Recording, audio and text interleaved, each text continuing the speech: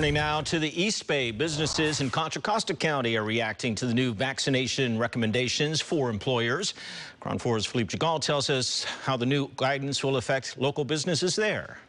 Bill's Ace Hardware employs 110 people at its 2 locations in Concord and Martinez. When it comes to COVID-19, General Manager Wilma Hawkins says a recent company survey determined up to 60% of the workforce is fully vaccinated. Our main concern is to make sure that our employees are protected and that they have a safe place to work. Hawkins says masks and vaccinations are not required for employment, although she says employees are encouraged to do both. And they can bring proof, and most of them will show proof without even being asked. Still, she says despite Contra Costa Health Services' new guidance recommending employers require workers get vaccinated and provide proof, they will stick with their current policies and will review and consider the county's advice in the coming weeks. I just hope that we get past this at some point.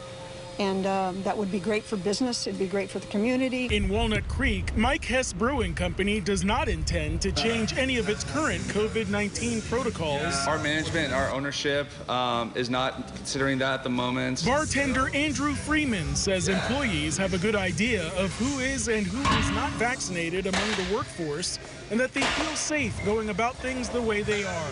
Wear a mask if you want to or not, and get vaccinated if that's your preference. It's nothing we judge each other on, honestly. It's a personal choice, but we all feel really comfortable working with each other. Honesty is the best policy. In Contra Costa County, Philippe Jagal, Chron 4 News.